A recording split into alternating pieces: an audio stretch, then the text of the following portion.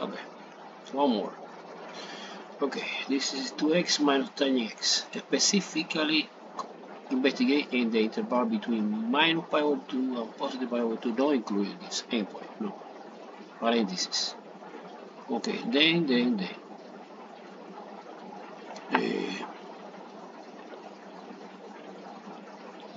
Okay, domain is obvious que es the same interval.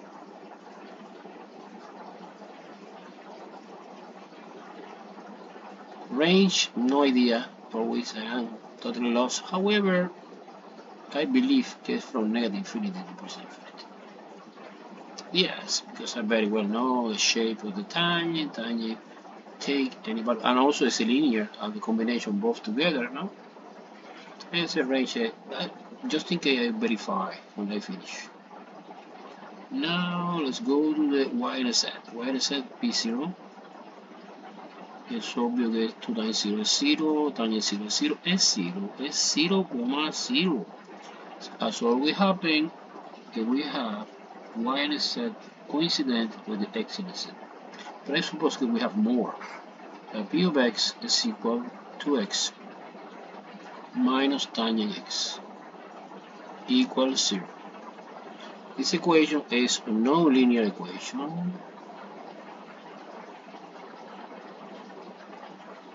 Non-linear equation. Impossible. Solve it by hand. The only possibility we have is using graphical calculator or Desmos. As I did in Desmos. Okay, and the answer is, of course, x0. Okay, the repetition this, but x is equal plus and minus 1.1667. So actually it's 1.6 repeated, no? Okay, the point is 0, 0 again, repetition is both, and 1.16 repeated, 0, and negative 1.16 repeated, 0.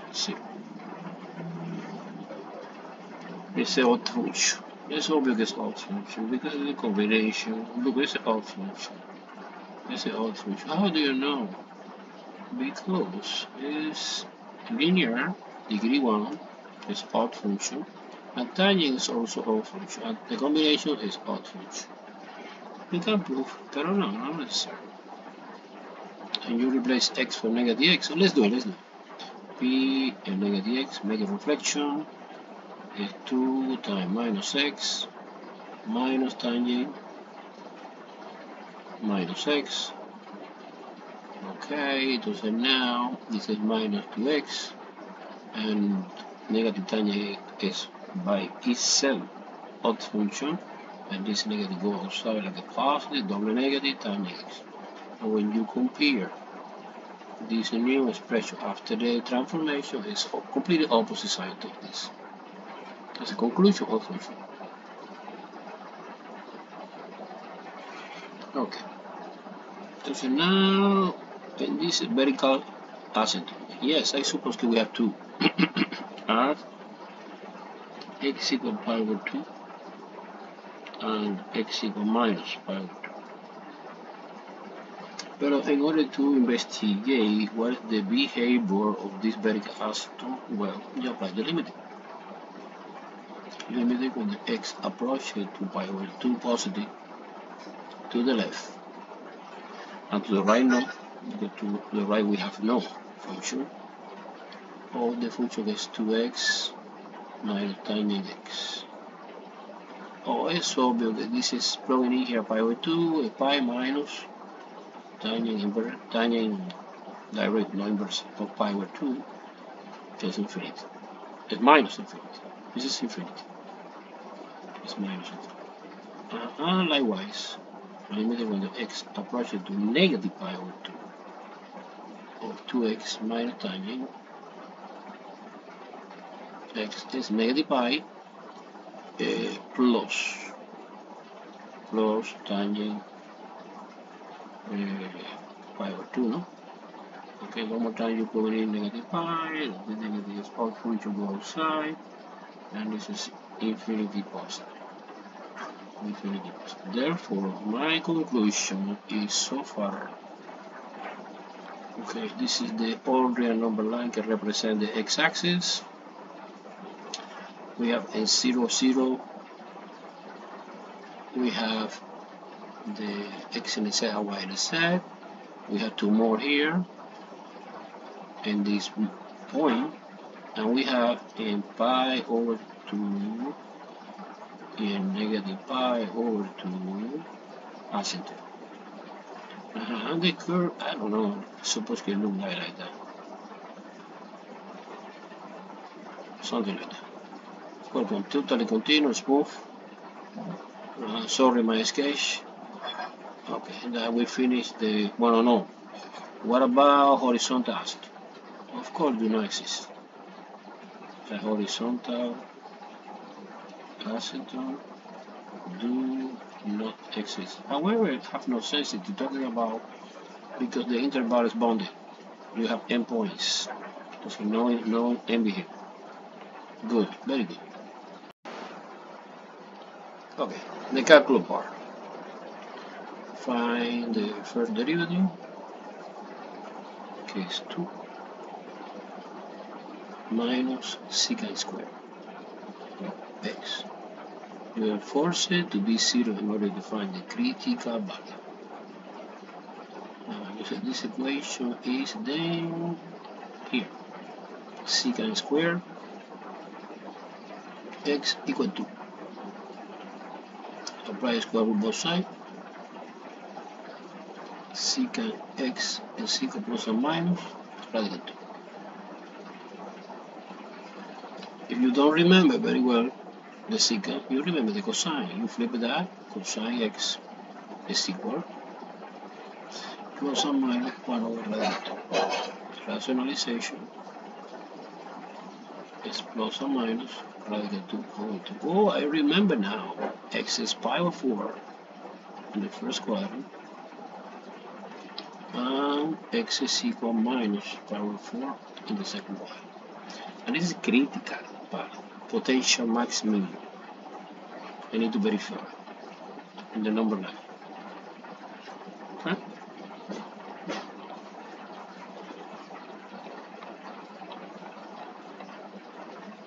Okay, this is my number line. Here.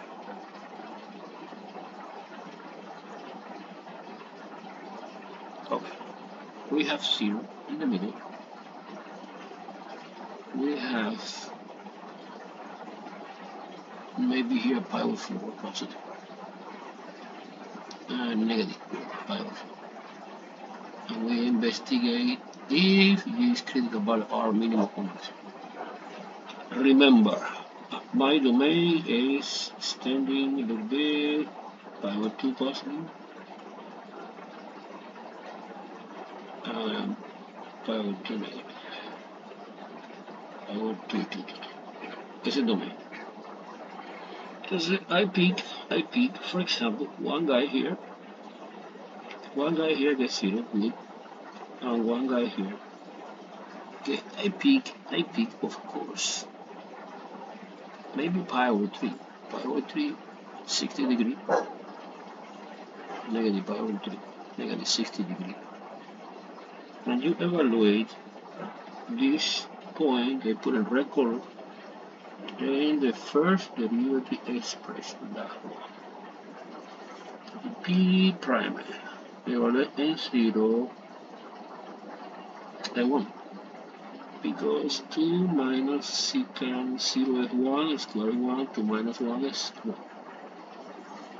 P prime evaluate in pi over 3, 1, this is a little bit more complicated. Using calculator. The answer is negative 2.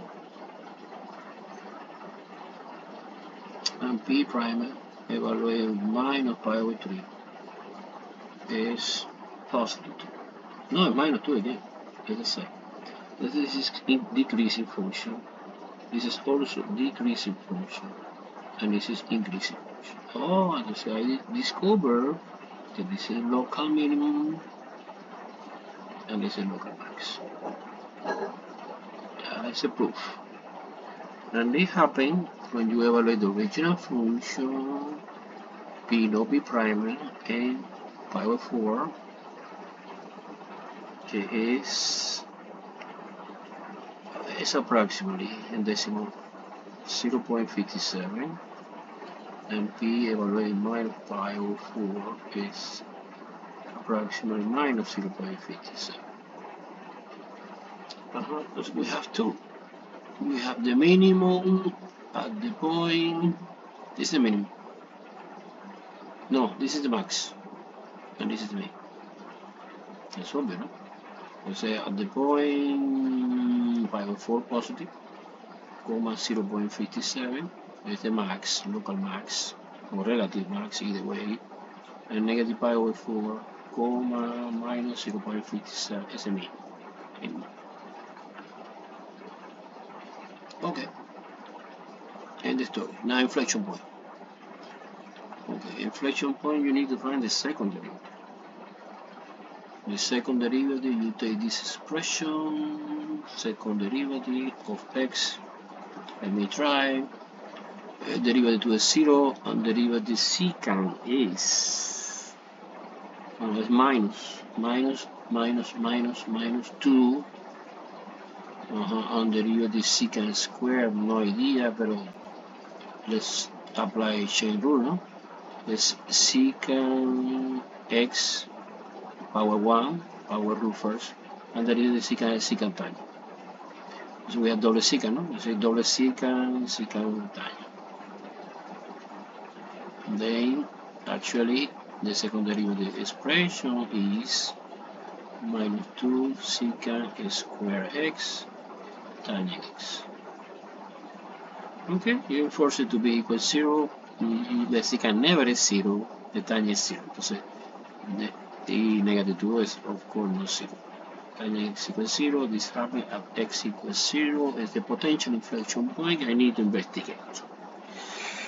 Okay, inflection point potential. I apply the second derivative test. This is 0. Now you take the expression of the second derivative and evaluate one hypothetical point, maybe pi over 3. It's inside the interval, negative and positive. When you evaluate in pi over 3, the answer is negative, a radical 3. Plug it in here. When you evaluate the second derivative in minus pi over 3 is a radical 3. Conclusion, this is concave up, this is concave down, and 0 is inflection point. Perfect. Now let's see this move.